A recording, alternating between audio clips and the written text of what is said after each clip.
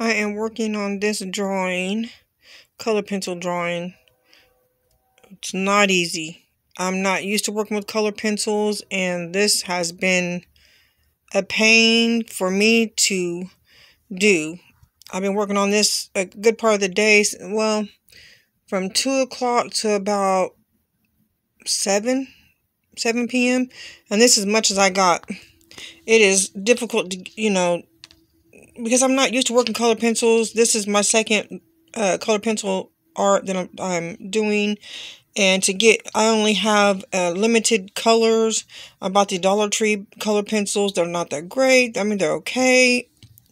And so it's hard to get the exact color. I'm using like a pink. I'm using the pink, the red, a pencil, a regular pencil to do like the lines, and a little bit and then I take the black and I use the white to go over it.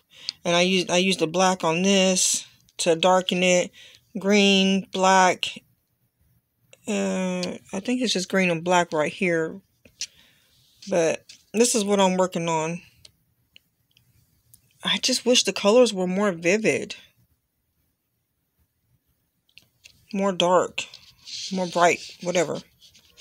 This is the butterfly, but I have to do the legs and finish this part up here. It's a tiger, some kind of tiger, tiger something. I forget what it's called, the butterfly. I seen it in a dream, and I wanted to do a picture to represent what I seen in my dream.